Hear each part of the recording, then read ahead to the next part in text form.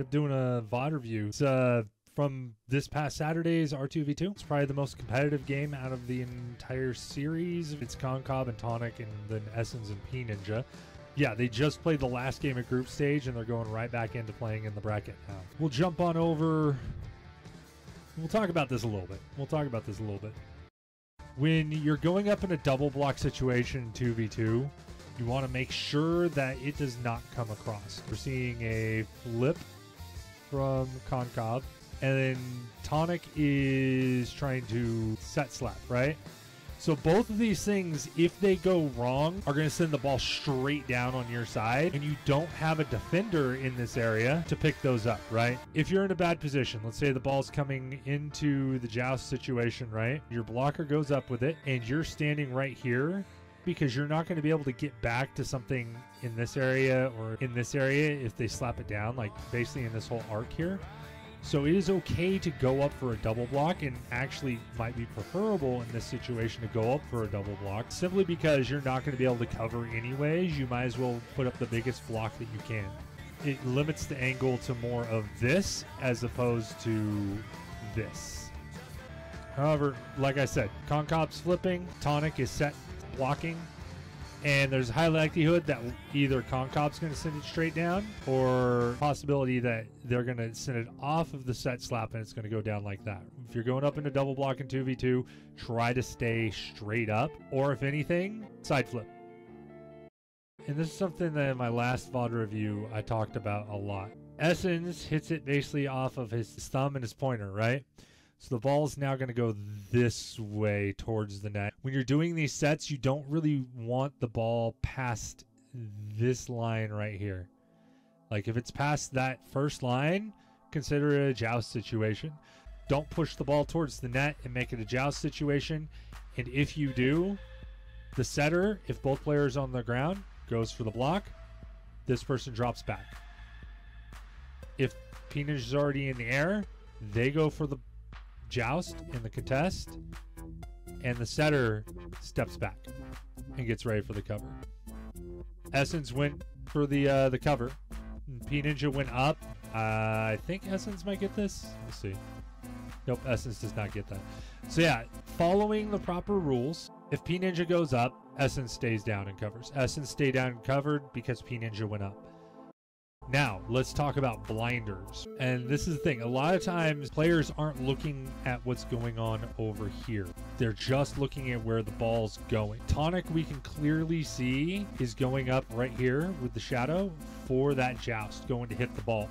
pninja's shadow starts going this way, and then when he finally notices, he's trying to come back this way, but he has enough forward momentum that he just continues on in this direction. You have to be looking at the other side of the court. Understand where the ball is, and you should be able to get to it without focusing directly on the ball. This should not be your focus. If your eyes are directly on this at all times, then it's a bad thing. Situations like this are going to happen where you're going to be trying to do what you want to do, but your opponent is going to end up doing what they want to do. And in this case, what the opponent wants to do is the right call and ends up getting the score here. So if the ball is anywhere in this general vicinity, this is the blocker's area.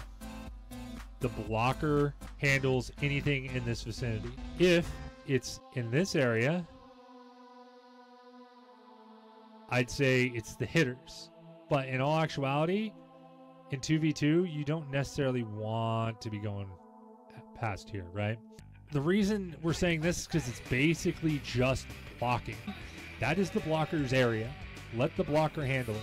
If you're the hitter, stay out of any contest that goes in this area. Here is more for, how you and your teammate work together. Mainly, you want to see anything in this area going for the hitter. Anything back here could be either or, because blockers do like to use that teleporter.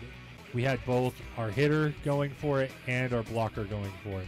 So it ends up being a precarious situation. I believe they get out of it, but yeah. All right, so I talked about this in my last VOD review that I did like a year and a half ago, but it's a good, important tip. I don't always follow it either. Everybody wants to go up and get that big block on the fancy serves. So versus fancy serves, You kind of want to be standing here and here. Don't go up for the block. We'll see Concob serve always lands in this area. You'll notice they go up for the block, easily right down in that corner. You have more control of your body on the ground.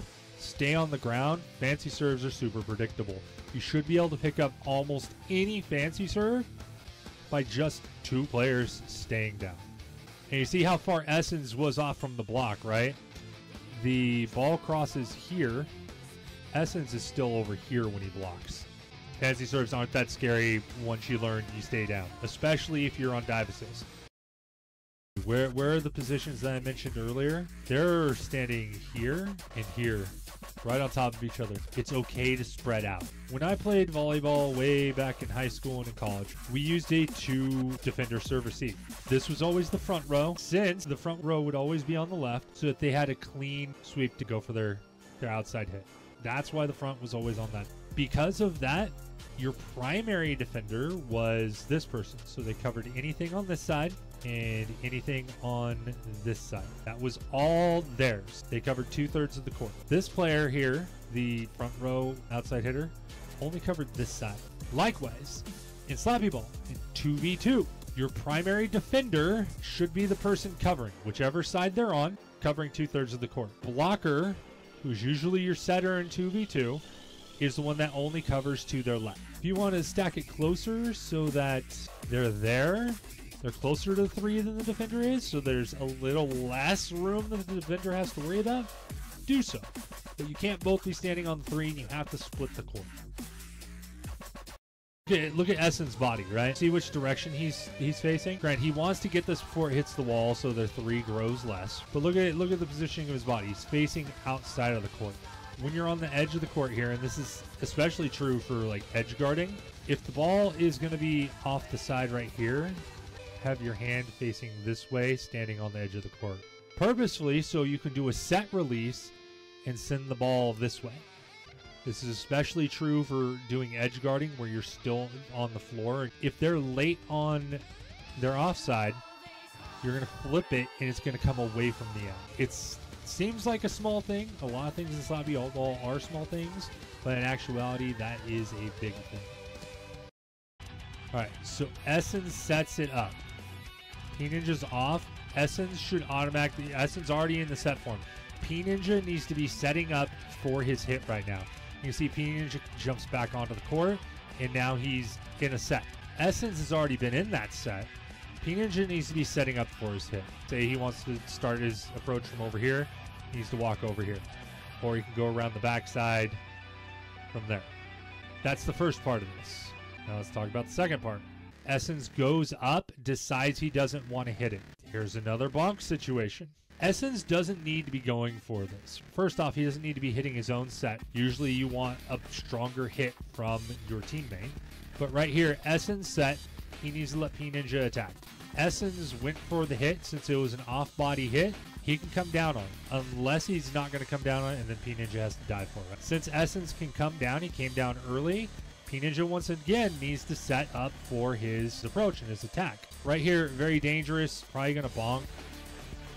pninja comes underneath, and I think pninja actually gets that set. Essens goes up on it. They do end up getting the score, but just pay attention to your teammate. If your teammate's already set up, ready to set it, don't even walk towards him. Step away. Move away from the ball. I beg of you, move away from the ball. You're right here. I'm right here. The ball's going to land right here. It's behind this second line, so this person needs to step up and take it. Knowing that, this player needs to vacate the area. Give no sign that you are going to the ball to set it. There's no confusion, and they can step in and get a good set to you. If they're already in position, don't move in on them.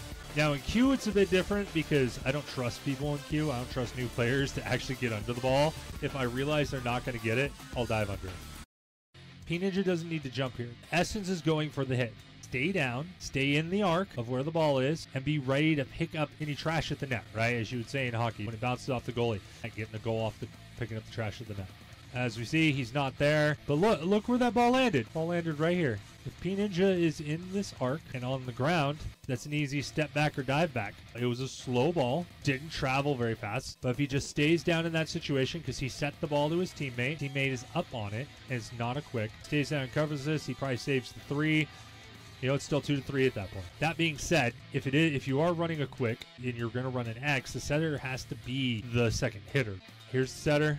Your hitter comes in for the quick, purposefully misses it, then you go up on your own set and you attack. Meanwhile, the person who went on the quick is the one coming back around to be the person in cover. So this is a little more high-level play, a little more team play. But if you're running a quick, this is the one time the setter should go up on the ball, is in this situation of the X play. All right, so here's what I was talking with Concob during his stream. So in 2v2, there should be a rotation. Right here, pninja is the blocker setter. He feels he has to go for this set. In 2v2, roles are not as hard set. You should be rotating, which means that you should think more or less of yourself as the primary blocker or primary setter or primary defender or primary hitter.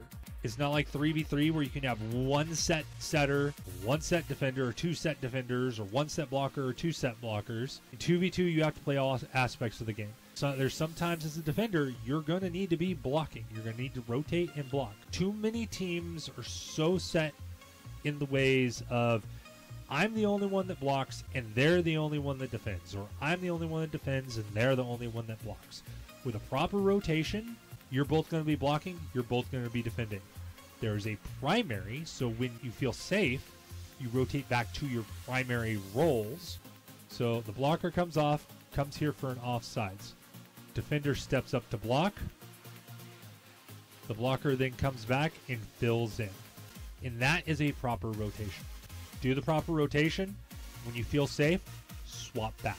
Because there's a lot of times that you're going to miss this offside, or your opponent is actually going to get the hit, or you're going to be so far deep and they're going to undercut you and go for the hit. You need a blocker. Setting the block is the most fundamental part of 2v2, and you got to do it. This is why I say this is the blocker's region, because you can easily rotate back around the post and do your normal blocking job. If you're still a blocker in this area, as soon as you come past that first line into this area, you are no longer a blocker, you are a hitter, and your defender needs to step up and become the blocker, and then you fill in the back. They met here. They both got blocked. This is a sticky situation. This is part of that rotation I was just talking about. pninja ends up at the front. This is the blocker's area. pninja at this point, by positioning, is the blocker. Essens needs to be the defender. This is your defender. This is your blocker. pninja needs to go up on the edge guard on this because it's in the blocker's area. Essens needs to stay down and be the defender. Simple enough, right? But yeah, it's a big thing. Both of these teams always too close together, too close to their teammate, stepping in on their teammate when they're trying to set, things like that. Flow with your teammate. That's the biggest thing. Hope that helped all you guys. I'm going to be doing probably at least one of these a week. I might not always do the R2v2. If people do a scrim and want to see their scrim VOD reviewed, I'll definitely sit down and do that. But anyways, guys, that's going to be the end of our VOD review. Hope you enjoyed it.